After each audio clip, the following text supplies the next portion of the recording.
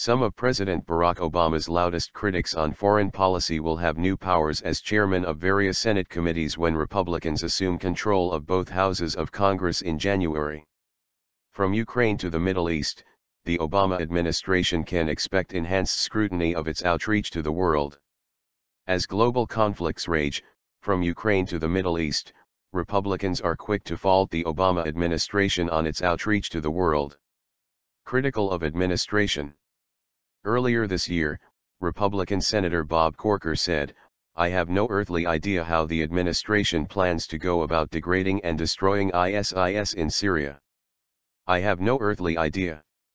Republican Senator John McCain is equally critical, saying, "This president does not understand Russian President Vladimir Putin.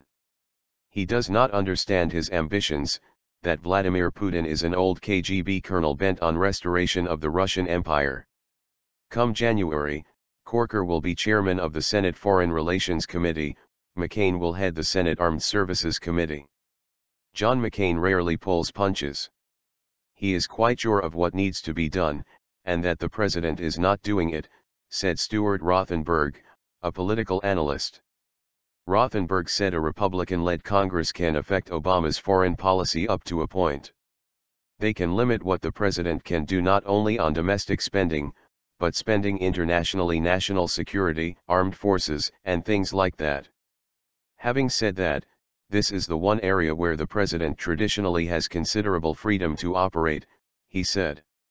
Obama will remain commander-in-chief for 2 more years. But Republican-led congressional committees will shine a spotlight on his performance, said University of Chicago political scientist William Howell. Politically, they have powerful incentives to underscore what they perceive to be the failings of the Obama administration in foreign policy. They can set the terms of the discussion that is going to ensue. They can have investigations, Howell said. Scrutiny of administration's policy. McCain gave a taste of such scrutiny in a heated exchange with Deputy Assistant Secretary of Defense Alyssa Slotkin on the administration's policy concerning Islamic State militants. "I'm asking what the strategy is," McCain said. "Our strategy is to defeat ISIL," Slotkin said, using an acronym for the Islamist group. McCain stopped her, saying, "That's a goal, not a strategy. I want to know what the strategy is."